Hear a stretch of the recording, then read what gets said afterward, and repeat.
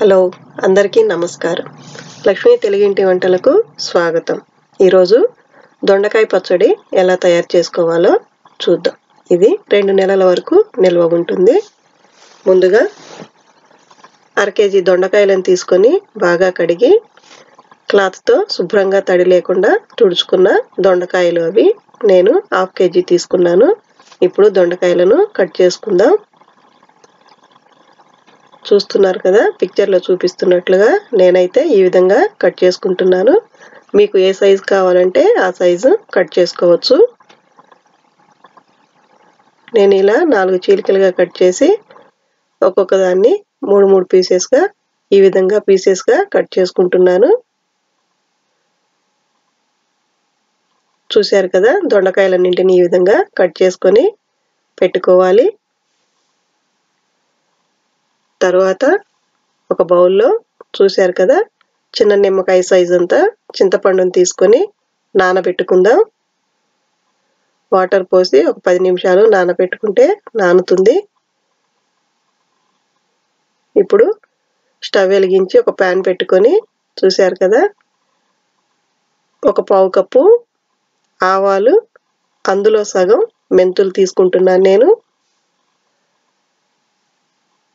ఆవాలు ఎంత తీసుకుంటే అందులో సగం మెంతులు తీసుకున్నాను నేను. ఇప్పుడు ఆ రెండింటిని కలిపి వేయించుకుందాం.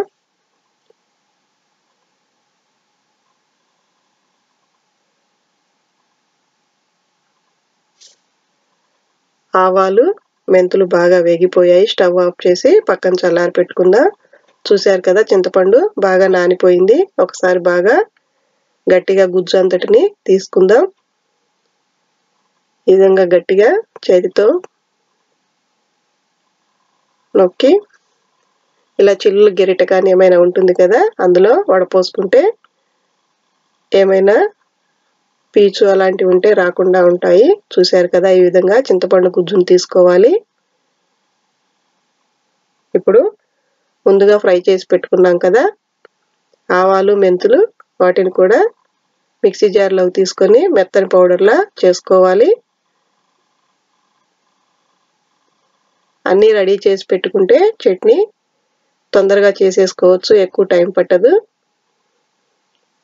చూశారు కదా, ఈ విధంగా మెంతులు ఆవాల్ని పౌడర్ చేసి పక్కన పెట్టుకుందాం.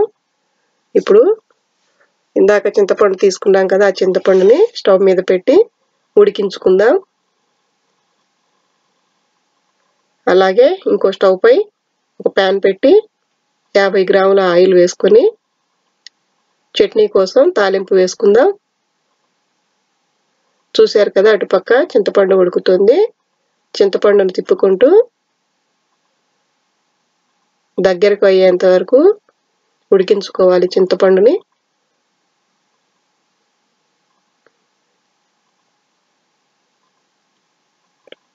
పోపు కూడా చల్లారాలి కాబట్టి చింతపండు ఉడికేటప్పుడే పోపు కూడా వేసుకుంటున్నాను నేను.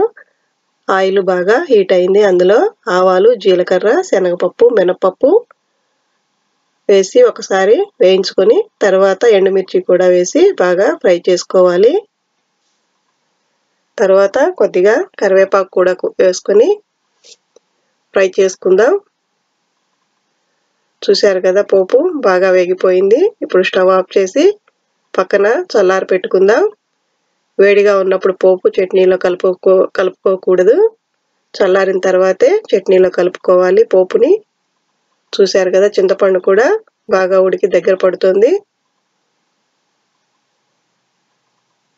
చూశారు కదా, చింతపండు కూడా ఒక బౌల్లోకి తీసుకొని పక్కన పెట్టుకున్నాం. ఇప్పుడు చట్నీని రెడీ చేసుకుందాం. ఒక బౌల్ తీసుకొని అందులో 2 స్పూన్ల మెంతులు, ఆవాల పొడి వేసుకున్నాం. అలాగే నేను ఎప్పుడు చట్నీల కోసం ఈ 3 మ్యాంగో పౌడర్నే యూజ్ చేస్తాను. చాలా బాగుంటుంది. అది ఎక్కువ స్పైసీగా ఏమీ ఉండదు. చట్నీల కోసం ఆల్మోస్ట్ ఎప్పుడు నేను టొమాటో చట్నీ అయినా మ్యాంగో చట్నీ అయినా ఈ కారాన్ని యూజ్ చేస్తూ ఉంటాను. 3 మ్యాంగోస్ పౌడర్ హైదరాబాద్లో బాగా దొరుకుతుంది కదా మనకి. ఇప్పుడు అందులో 3 స్పూన్ల కారం వేసుకున్నాను నేను.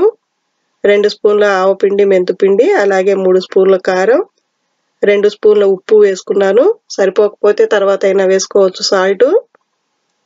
ముందే ఎక్కువ వేసుకుంటే ఎక్కువైతే అస్సలు తినలేము. 2 స్పూన్ల ఉప్పు, అలాగే కొద్దిగా పసుపు, తర్వాత 5-6 వెల్లుల్లి రెబ్బలు ఒలుచుకొని వేసుకోవాలి. ఇప్పుడు వాటన్నింటిని ఒకసారి బాగా కలుపుకోవాలి. ఇప్పుడు అందులో ముందుగా ఉడికించి పెట్టుకున్న చింతపండు గుజ్జు కూడా వేసి కలుపుకుందాం. 3 స్పూన్ల కారం, 2 స్పూన్ల ఉప్పు, 2 స్పూన్ల ఆవపిండి, మెంతిపిండి కలిపింది, కొద్దిగా వెల్లుల్లి రెబ్బలు, పసుపు, చింతపండు వేసి బాగా కలుపుకొని అందులో ఇప్పుడు ముందుగా కట్ చేసి పెట్టుకున్న దొండకాయ ముక్కలను వేసి కలుపుకోవాలి బాగా.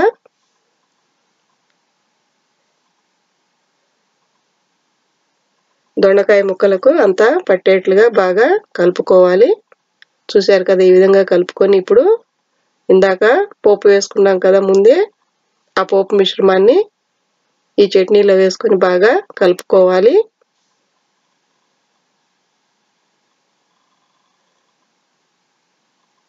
చూశారు కదా, ఈ విధంగా కలుపుకొని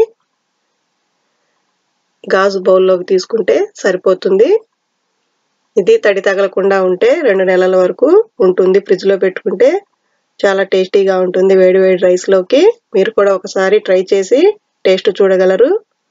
మరిన్ని వంటల కోసం నా ఛానల్ని సబ్స్క్రైబ్ చేసుకోగలరు.